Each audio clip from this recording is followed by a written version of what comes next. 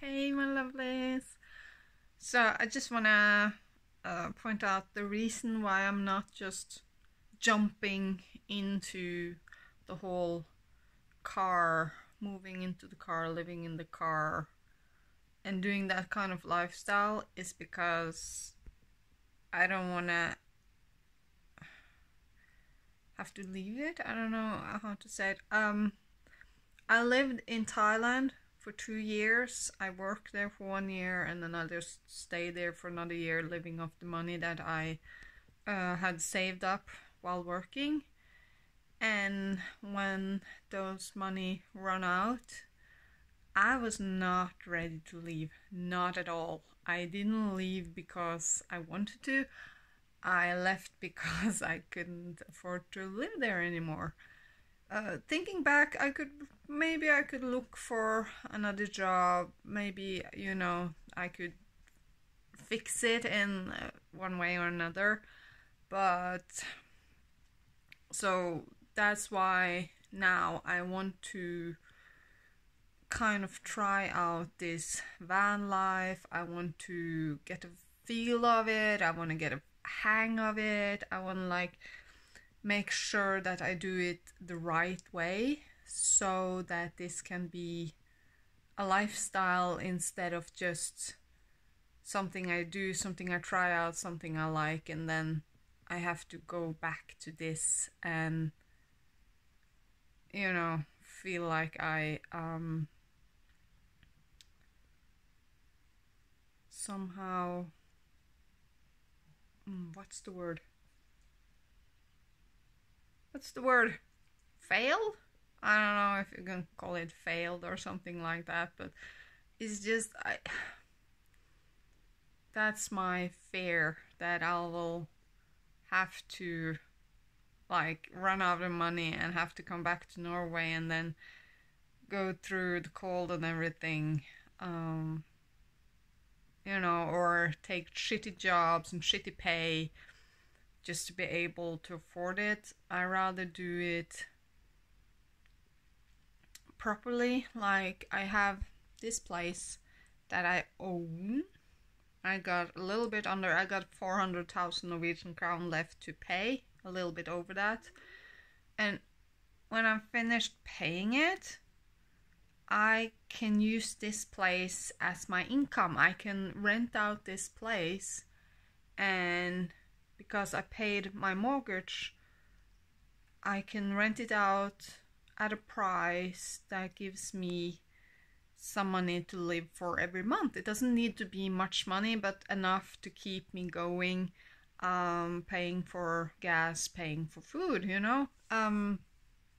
So just so I can consistently keep working and don't have to be like a YouTuber or influencer or something like that. Just that I can live this style slowly. Like I don't want to have to stress about making videos and content. I just want to live, and making content is because I want to help others to realize that they can do this. But I know myself, I don't really look at videos of other people traveling. I am looking at the conversion videos, and I'm looking at videos to get information that is vital to me, like what do I need to think about. So I don't watch that many videos from traveling in overseas, like in US, but I rather watch from UK and people traveling in Europe. So maybe I can pick up some stuff that I need to know, like for borders. And I know from being in Italy that you have to pay toll when you're driving on the road, so you need to have amount of cash that you pay to get through. In Norway it's easier because they register the number plate and then they send you the bill. And if you have that little chip in the window of the car is just gonna register there and you're gonna, so that's easier. And I don't know if that chip also works further down in Europe. I have to figure that one out. But anyway, you know, it's just, there's so much things to think about and have.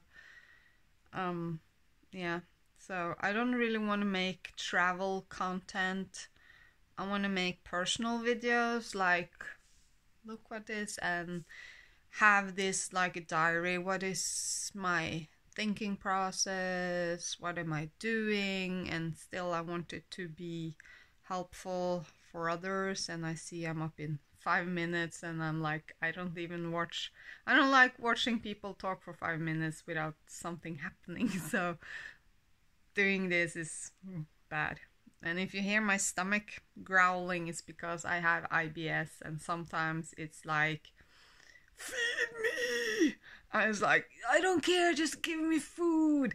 And there are times it's like, I don't like this food. You know, it's just ups and downs. But anyway, the reason why I haven't just jumped straight in and just done my van conversion and gone and just enjoy that kind of life is because I want the security of not failing and not having to go back when I'm not ready to go back, you know?